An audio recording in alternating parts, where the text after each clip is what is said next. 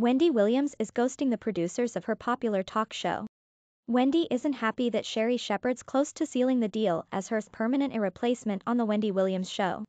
The 57-year-old embattled talk show host is reportedly so pissed that she's keeping all of the producers trying to reach out to her on read.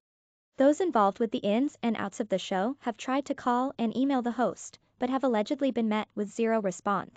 Wendy's silence speaks volumes, and those in charge are deciding to proceed with Shepard as a permanent guest host, without the approval or blessing of the now former talk show personality.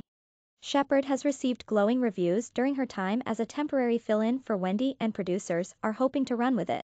A source told The Sun, Sherry does not have Wendy's blessing, and all of this is all being done without her involvement.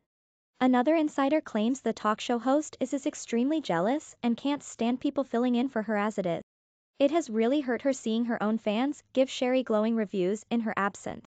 Production is being very cautious not to upset Wendy's extremely loyal fan base, so they are calling Sherry, 54, a permanent guest host, but basically it is now Sherry's show, the insider stated, adding that production staff has already started changing the logos and names on the set.